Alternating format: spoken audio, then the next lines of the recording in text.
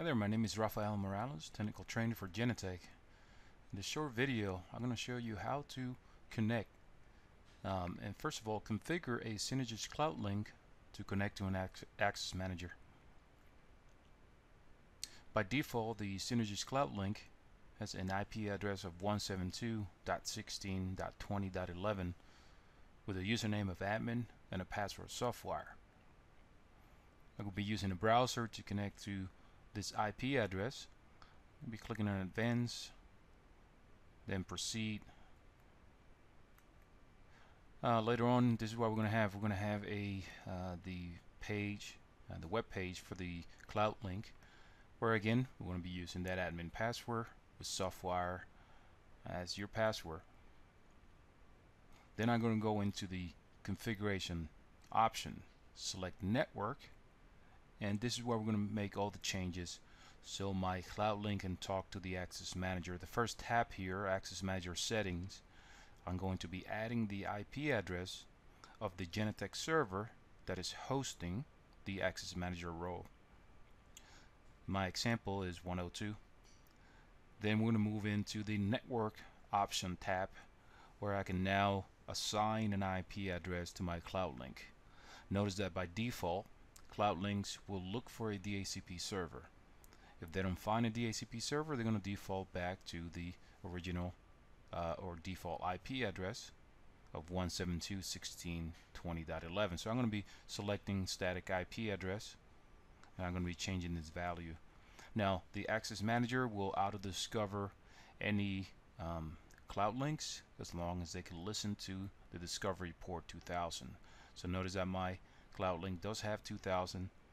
When I go to the Access Manager on the Synergis extension, that should also be 2000.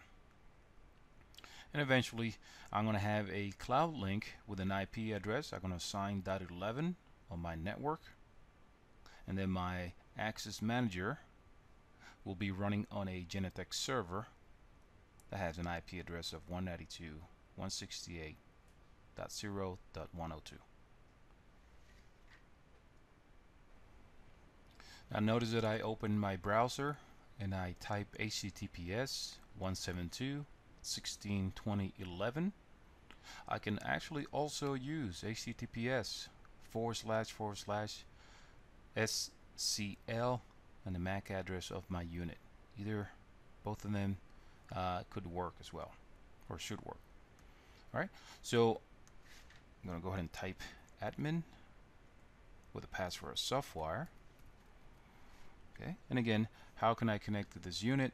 I change the settings of my computer and assign an IP address to my computer other than .11. So currently I believe I have 172.16.20.10 on my computer, and then I'm connecting to .11. I'm going to log in. Again, I'm going to go to Network, and I already have my server there, but again, it's just a matter of adding the IP address of the Genetec server that is hosting your Access Manager that you want to attach this unit, the unit to. Okay, so this is 102. I'm going to save the value. Then I'm going to move into Network Properties, and notice that by default has the IP address of 11. So I'm going to change that to 192.168.0.11. Okay. I'm also going to assign a default gateway. I'm just using the switch IP address here, and for preferred DNS, I don't have a DNS on my network, so I'm just going to use the same IP as the unit. And notice again, I'm going to leave 2000 as the discovery port. So I'm going to save. Okay. Then I'm going to be changing the configuration of my computer once again to actually reflect a different subnet of 192.168. So I can now reconnect to the unit and make sure the values are correct before I go to Config Tool and add the unit to my access control. Well, you can now see that we have the new IP address for the unit. Log in once again to double check my work. I have 102 again as my accepted access manager, and my network properties is the IP address that I'm going to use.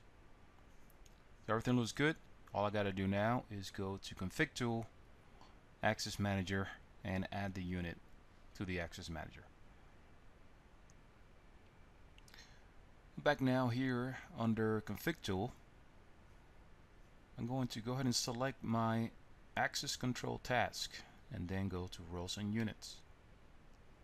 Notice that I do have a access manager role, which is running on my main server. I happen to be running my access manager role on the same Genetec main server here. So I'm going to select access manager. Quickly, I'm going to go to extensions and show you that we are using Discovery Port 2000, which is the same value that we had by default on the Synergis Cloud Link. Once I do that, I'm just going to select Access Control Unit. I'm going to click on the plus sign because I want to add a Synergis unit. Okay, so I select Synergis. I do want to add it to my Access Manager. I only have one running on my system. Okay, I'm going to type the IP address of my Synergis Cloud Link. On the example I gave you before, that was 11.